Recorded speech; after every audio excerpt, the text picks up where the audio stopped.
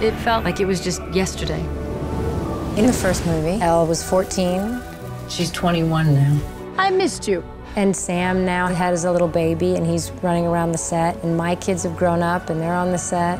We feel like a family. I was very excited to come back, to get to be the three amigos again, like we were last time. I love Maleficent. She's just very playful and a little crazy. Try it with a little less fang.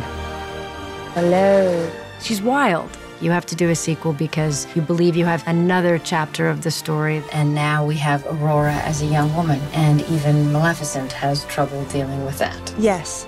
No. I wasn't really asking. I love the mother-daughter story. And so Maleficent, Diaval, and Aurora have this slightly dysfunctional family, and they may be messed up in many, many ways, but they have a very honest relationship. It's one of the beautiful things that makes her family. Just asking you to trust me.